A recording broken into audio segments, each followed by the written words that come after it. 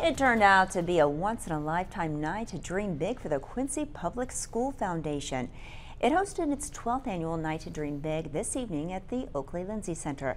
The gala is the foundation's largest fundraising event of its annual campaign, launched in August. Proceeds help support curriculum, technology, fine arts, and sports. QHS's 1981 state championship basketball team received this year's Distinguished Alumni Award. Well, this team is legendary. I mean, they were not just state champs, but national champions, and we got guys coming in from all over the country, flying in to be part of this celebration night. We're really excited to see everybody and to have a great evening here at Oakley-Lindsay Center. Perfect event. Glad to be back. Now, donations will be accepted for the campaign through mid-January.